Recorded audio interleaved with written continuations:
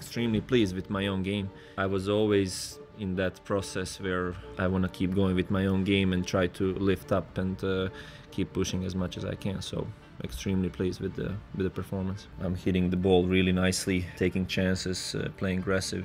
The opportunities that I have as a player, the best I could. So, you know, trying to do it every single day the best I can. I know my game, like it's nothing new to me, so I know what I need to do out there to work out ways to get on my form, work out ways how best to use it, but I don't think about I'm going to win it. I think about the next match is in my head. I believe I can win that, like you know, today and every other match. I haven't approached it any differently. I've gone in there knowing where my game's at, what I want to do on court, match by match. That's key for me, really, not thinking too far ahead.